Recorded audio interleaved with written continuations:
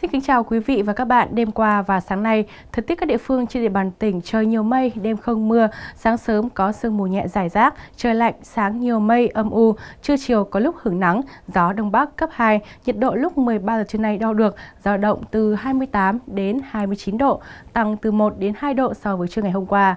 24 giờ tới chịu ảnh hưởng của áp cao lục địa suy yếu nên thời tiết các khu vực trong tỉnh được dự báo là trời nhiều mây, đêm và sáng có mưa, mưa nhỏ vài nơi và sương mù nhẹ rải rác. Trưa chiều giảm mây trời nắng, gió đông nam cấp 2, nhiệt độ thấp nhất phổ biến từ 24 đến 25 độ, nhiệt độ cao nhất ngày phổ biến từ 29 đến 30 độ.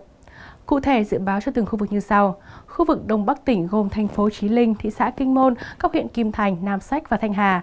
Trời nhiều mây, đêm và sáng có mưa, mưa nhỏ vài nơi và sương mù nhẹ rải rác. Trưa chiều giảm mây trời nắng, gió đông nam cấp 2, nhiệt độ dao động phổ biến từ 24 đến 29 độ, độ ẩm từ 83 đến 95%.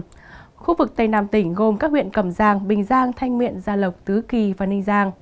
Trời nhiều mây, đêm và sáng có mưa, mưa nhỏ vài nơi và sương mù nhẹ rải rác. Trưa chiều giảm mây trời nắng, gió đông nam cấp 2, nhiệt độ dao động phổ biến từ 25 đến 29 độ, độ ẩm từ 81 đến 94%. Khu vực thành phố Hải Dương trời nhiều mây, đêm và sáng có mưa nhỏ và sương mù nhẹ rải rác. Trưa chiều giảm mây trời nắng, gió đông nam cấp 2, nhiệt độ dao động từ 25 đến 30 độ, độ ẩm từ 82 đến 96%.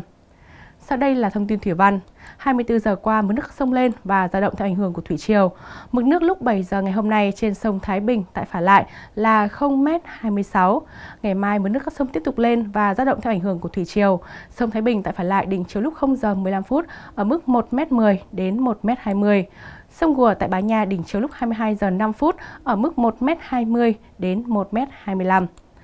Và như thường lệ, cuối bản tin sẽ là phần dự báo thời tiết cho các vùng trên cả nước trong đêm nay và ngày mai. Cảm ơn quý vị và các bạn đã quan tâm theo dõi.